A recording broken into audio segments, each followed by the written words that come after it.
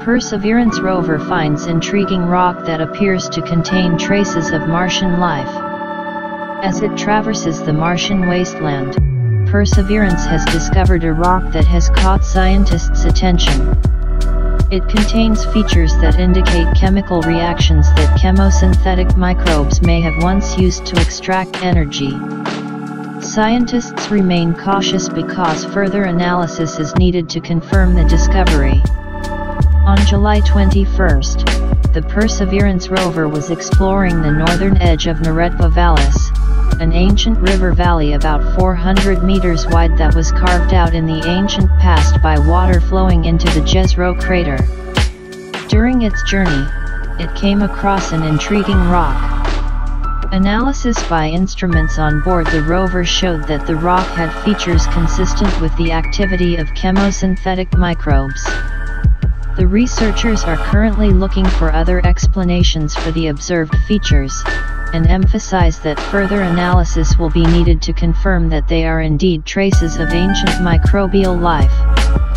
We designed the route for Perseverance to ensure that it reaches areas that could potentially provide interesting scientific samples, said Nicola Fox of NASA. The journey through the ancient riverbed in Neretva Vallis paid off. We found something we've never seen before, she added. The discovered rock is about 1 meter by half a meter in size. Its shape resembles an arrowhead. NASA researchers call it Chiava Falls, after the highest waterfall in the Grand Canyon. Repeated scanning of the rock by the rover's Sherlock, scanning habitable environments with Raman and luminescence for organics and chemicals, instrument showed that it contains organic compounds. Although such carbon-based molecules are considered the building blocks of life, they can also be formed by non-biological processes. This is the most enigmatic, complex, and potentially important rock that Perseverance has ever examined, said Ken Farley of Caltech, who is involved in the Perseverance mission. On the one hand, we have the first convincing discovery of organic material, characteristic colored patches indicating chemical reactions that microorganisms could use as a source of energy. We also have clear evidence that water, essential for life, once flowed through this rock. On the other hand, we couldn't tell exactly how the rock formed or how the features on it were created, he added. Large, white veins of calcium sulfate run along the rock. Between them are bands of material whose reddish color suggests the presence of hematite, one of the minerals that gives Mars its characteristic rusty hue. When Perseverance looked more closely at these red areas, it found dozens of irregular, millimeter-wide, creamy white spots, each surrounded by black material, similar to the spots seen on a leopard's body.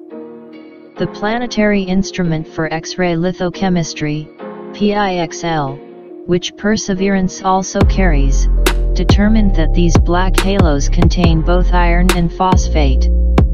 These spots are a big surprise, said David Flannery, an astrobiologist and Perseverance science team member from Queensland University of Technology in Australia.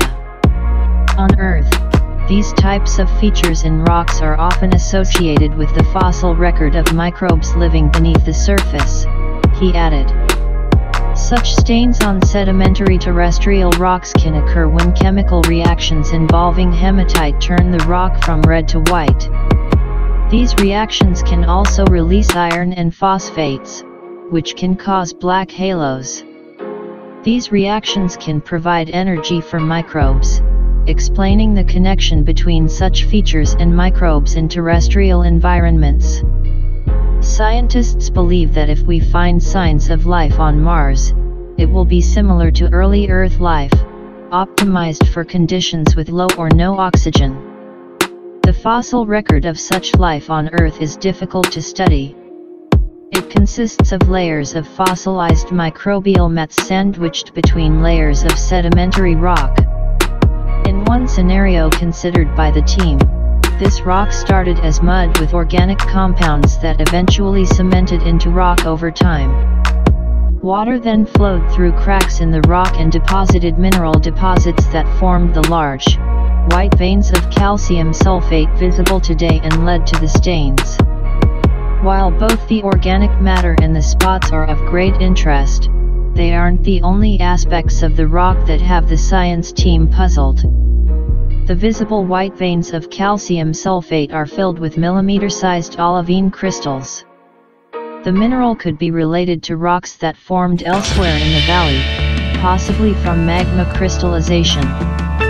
If so, the team must answer another question: could the olivine and calcium sulfate have formed in the rock at high temperatures and caused an abiotic chemical reaction that created the spots?